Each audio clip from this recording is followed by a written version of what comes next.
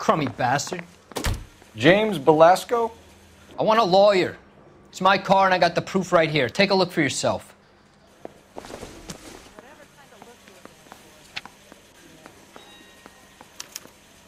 The paper is real enough, Belasco, but the car isn't yours. This pink slip is a forgery.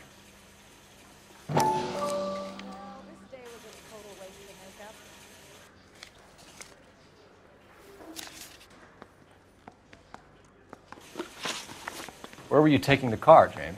Blow it off, greenhorn. You'll get nothing from me. You're a two-time loser. If you don't give me something, I'm going to ask the DA for the maximum. You're looking at 10 years, Belasco. Kiss your youth goodbye. I want a deal. Keep talking and we'll see what sort of deal you're worth. My job is to drive the cars out of state. Nevada, Arizona, sometimes New Mexico. With the paperwork they provide, it's normally a breeze. Does the name Jean Archer mean anything to you? Nope.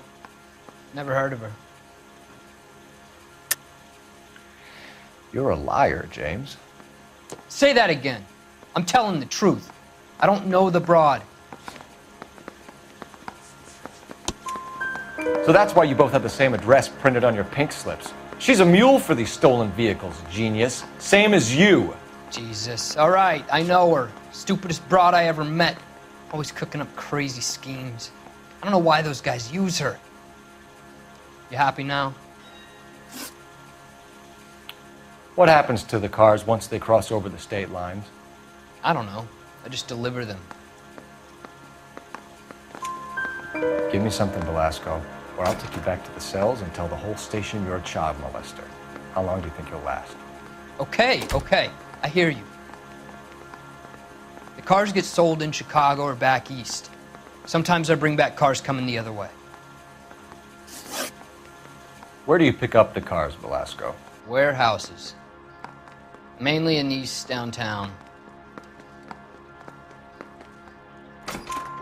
An address, Belasco. You want my help with the DA? Cough it up, now. A place on Industrial Street. I don't know the number. You're gonna help me out, right? Keep talking, kid, and we'll see what we can do. All right, James. We're going to check if this information is worth anything.